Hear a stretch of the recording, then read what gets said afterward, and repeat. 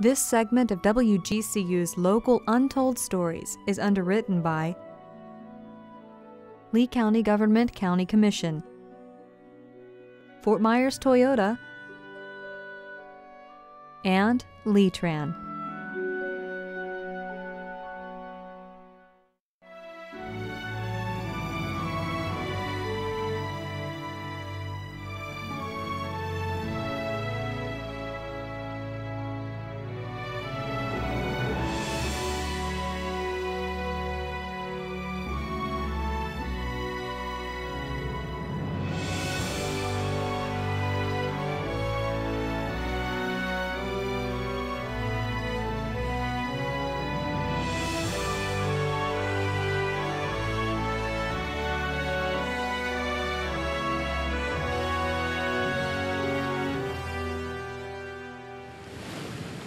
Steamers and schooners, the iron horse, the horseless carriage, barnstormers and bombardiers, all figured into the early history of transportation in Southwest Florida.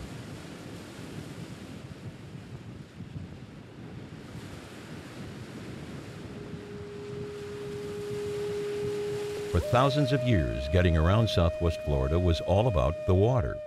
Native Calusa Indians traversed coastal waters with trade routes into the Caribbean and penetrated the dense inlands through an intricate, hand-dug canal system.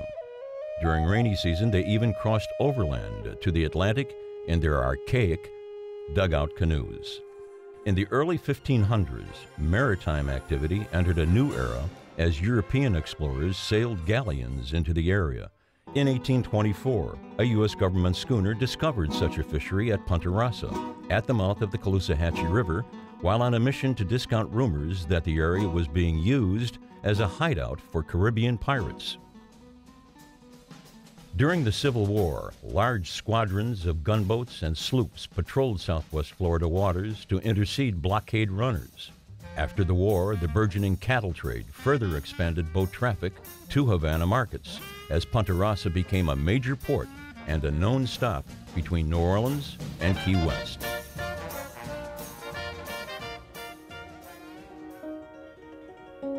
Water traffic down to Key West was essential as well, because that was the county seat until the middle 1870s. And if you had to record a deed, or if you were getting married, you had to record your licensing, that sort of thing. In Key West, that's where the census was connected as well. And to go to Key West, there were a number of vessels, both sailing and steam vessels, that would go down there, and then you'd connect to other ports. After the Civil War, steamers brought homesteaders, often from other ports, plus clever businessmen and wealthy tourists from the Northeast to Southwest Florida. In the 1880s, the discovery of phosphate up the Peace River positioned the deepwater port of Boca Grande for a world-renowned future.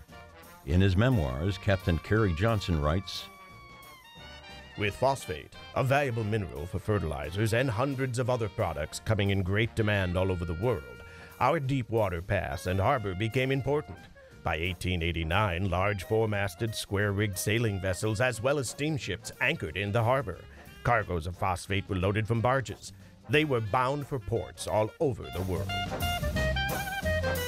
By the turn of the 20th century, steamers ruled the coastline and remained the only real connection with the outside world for much of Southwest Florida.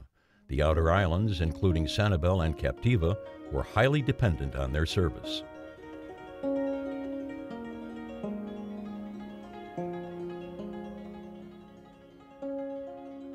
They carried mail, they carried supplies for the homesteaders, they carried lumber to build their houses.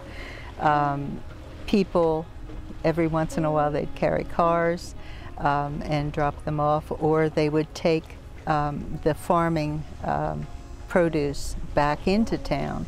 After the railroad came to Fort Myers, it would go into the docks at Fort Myers and then be loaded on the train cars and heading on up north. So it was a two-way street. By the 1920s, at the height of Florida's early land boom, the demand for boat service reached its zenith. By the end of the decade, the Collier Line, owned by the highly influential Baron Collier, linked the southwest Florida ports of Punta Gorda, Boquilla, Usepa, Captiva, Sanibel, St. James City, Fort Myers, Collier City, and Everglades. Overnight runs from Fort Myers to Tampa were also popular, with a promise of a restful night at sea.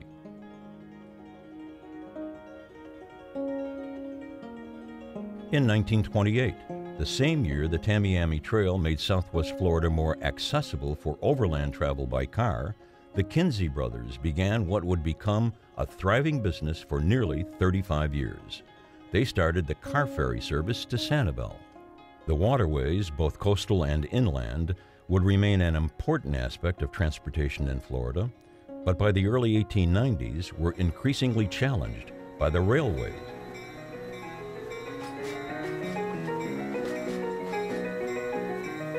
While the first tracks were laid in Florida in 1834, it would be another 52 years before the first steam engine blew into Punta Gorda at the upper reaches of southwest Florida, and nearly 93 years before the railways would reach Naples. Across the U.S., the railroads were thriving in the 1800s. The people of southwest Florida desperately wanted railroads to be a part of all that, but a sparse population meant passenger service wouldn't pay, and a viable freight market had to be proven. The railroads were built into southwest Florida to handle commercial products, such as the outbound timber, which was cut commercially, southern yellow pine as an example, cypress logs as an example, pine stumps, which go into production of dynamite as an example, outbound limestone rock, which went to a variety of places throughout Florida, agricultural products, things of this nature are what brought the railroads into the area. Railroad promoters envisioned lines that would connect to ships bound out of southwest Florida for New Orleans, Mobile, Key West, the West Indies, and even South America. The Florida legislature showed its support for such an enterprise as it awarded railroad magnate Henry Plant of the Florida Southern Railway some 2.5 million acres in a land grant, the biggest gift ever to a railroad company in Florida.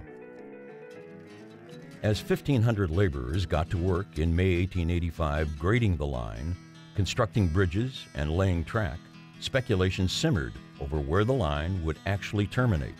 While the Charlotte Harbor area was expected to be the end of the line, rumors also circulated that Boca Grande, Pine Island, Fort Myers, Punta Rasa, and even Marco Island would be the terminus. In March of 1886, the Florida Southern opened the line from Bartow to Arcadia.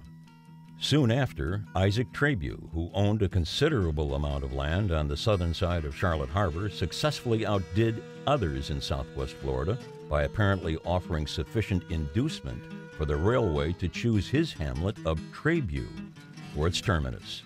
1 year later, the town would change its name to Punta Gorda. Floridians living south of Punta Gorda were miffed as they waited and waited for the Iron Horse. A correspondent for the Fort Myers News summed up the waiting. No train to Fort Ogden yet, still in Arcadia, cause unknown. We're now having transportation by schooners as of old. There's a dead dog under the house as regards the railroad movement.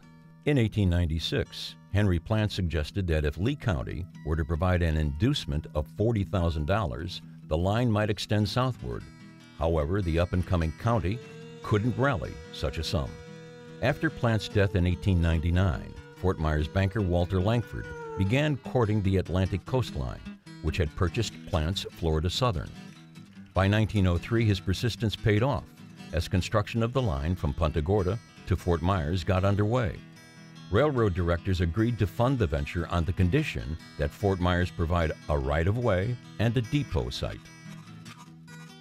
In February 1904, several ecstatic residents of Fort Myers actually crawled up into the engine and pulled the bell rope and whistle cord after the first train pulled into the depot at Monroe Street. As the last spike was hammered into place by Mrs. James Hendry, church bells rang, boat whistles blew, the crowd cheered, and a cannon fired. At that time, extension south of Fort Myers wasn't a viable prospect. there was very little commercial activity south of Fort Myers. The city, at the time the railroad arrived, really only extended about as far south as what is now Edison Street and hardly to what is today Hanson. It was virgin territory and was nothing but fields and commercial garden areas.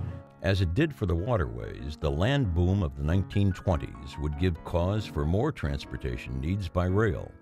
During that time, both the Atlantic coastline and the seaboard airline would lay track, at times side by side and crisscrossing, in southwest Florida. Competition revealed the wealth of outgoing resources. From the cattle docks at Punta Rassa, through South Fort Myers out to LaBelle, with stops in Buckingham and Alva, the railroads proliferated and eventually moved south. After encountering alligators, muck, and mess, the Seaboard Airlines construction of the railway through Estero to Naples was finally completed in 1926. In January 1927, Seaboard Airline President S. Davies Warfield, who envisioned Naples as the future Miami of the West Coast, brought an entourage of 600 industry leaders along on cars from the famed Orange Blossom Special as it made the first celebratory run on the Fort Myers-Naples extension. That's the Orange Blossom Special.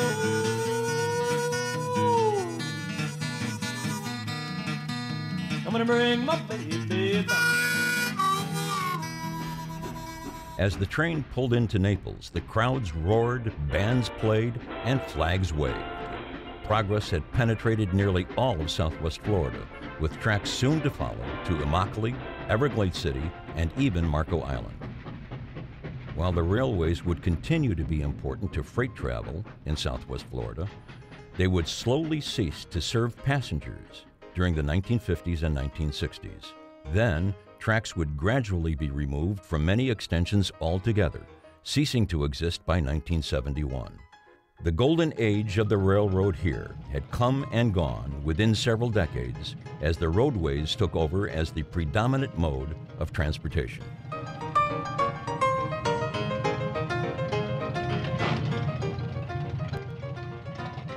The early settlers who came by schooners and sloops pitched their tents on sugary white beaches.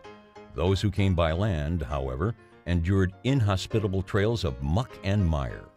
Some came like the oft-imagined pioneers, in huge covered wagons, pulled by oxen or mules.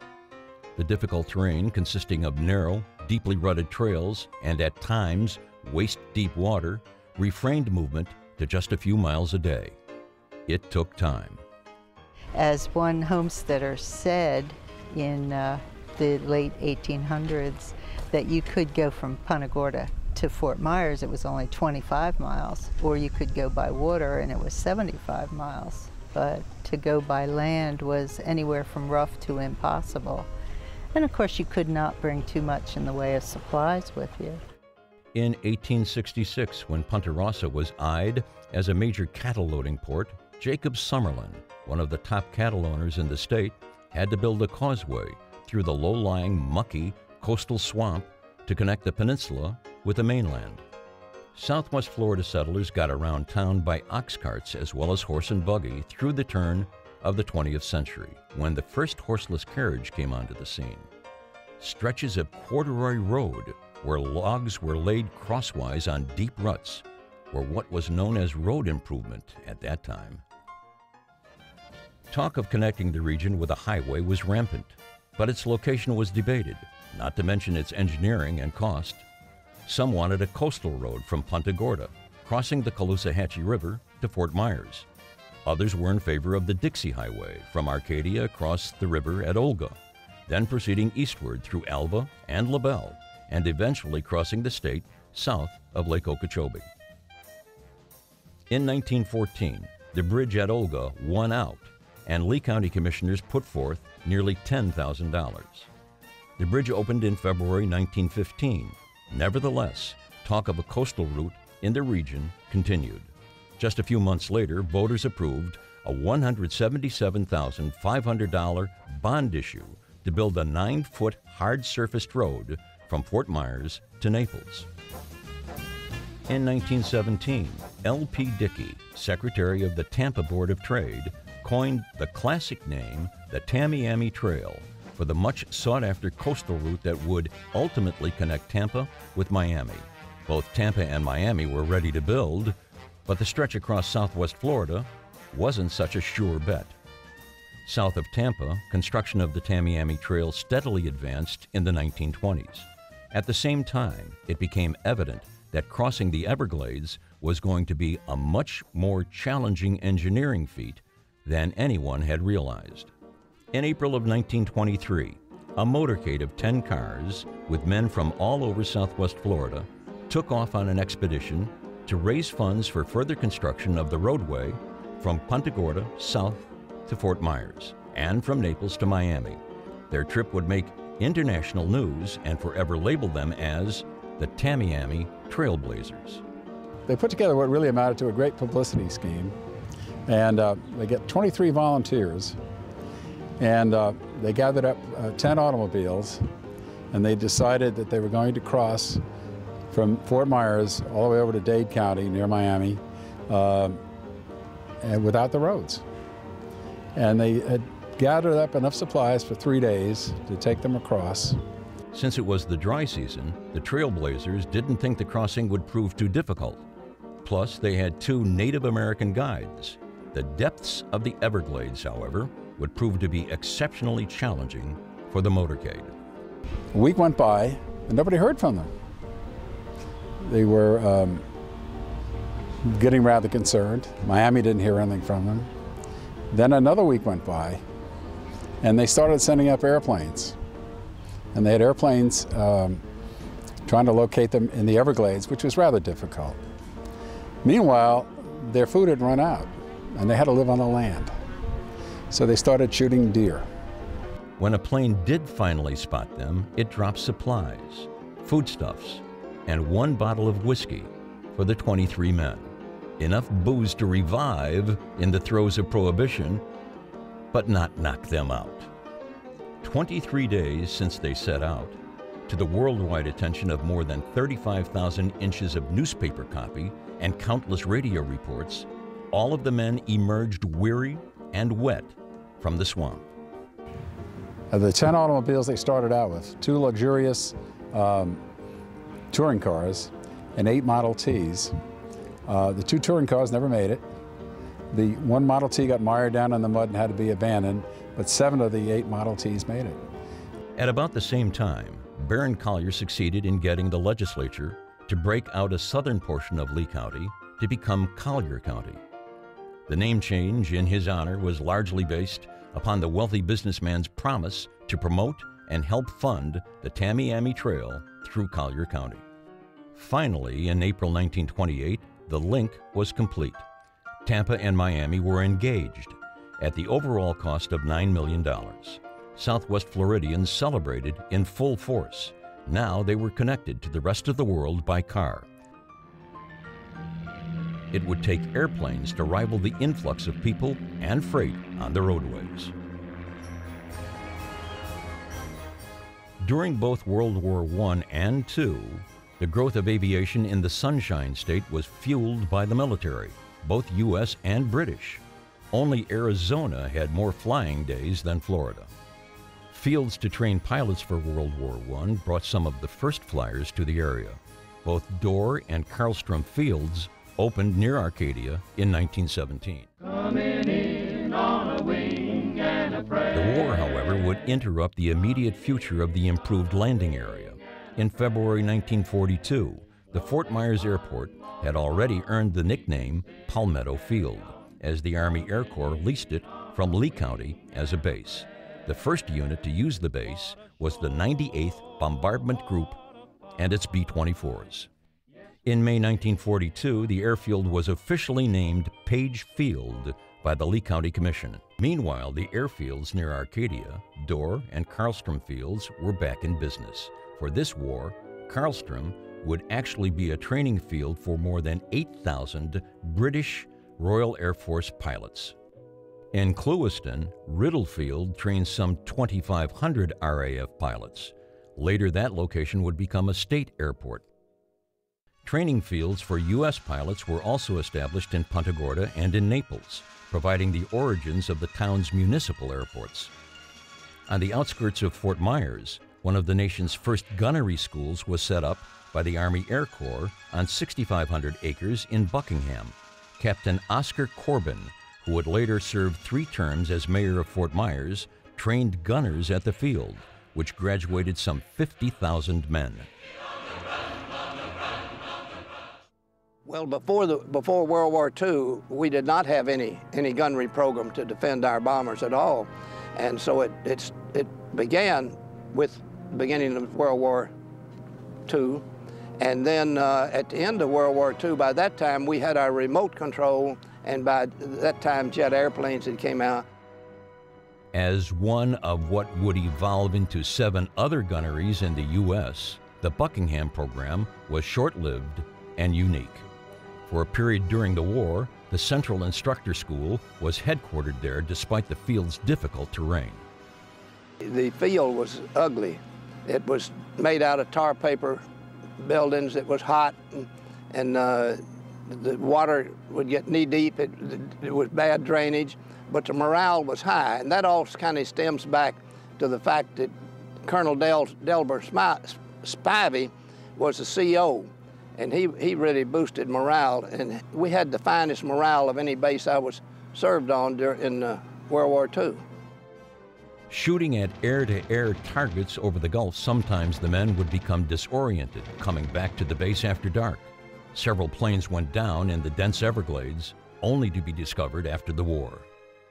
At the end of the war, Charlotte County Municipal Airport was established at the site of the airfield in Punta Gorda, and Naples Municipal Airport came into being at the former auxiliary field there that served Buckingham Gunnery. Page Field in Fort Myers resumed private and commercial activity. The airways were on the rise, with an astounding future in store. Moving through time, the Southwest Florida we know today came into existence around modes and routes of transportation. Early settlers arrived by schooners from other port cities such as Key West. Railroad lines brought in ambitious businessmen and upper-class tourists from the Northeast. Then the roadways opened up the area to the masses. The steamers and schooners, the iron horse, the horseless carriage, and the barnstormers and bombardiers, all are indelibly etched into Southwest Florida's history and heritage.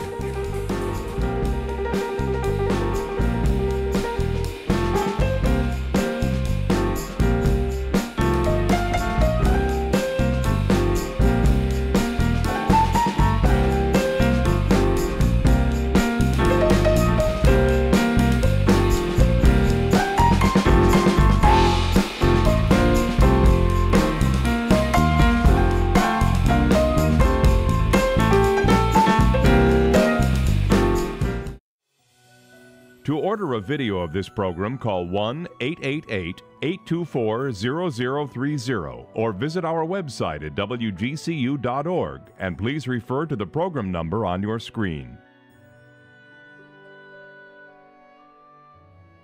This program was produced for the citizens of Southwest Florida by WGCU Public Media. Show your appreciation for programs like these. Become a member of WGCU, a business supporter, or leave a legacy through a state or planned gift. Visit our website at WGCU.org or call the number on your screen.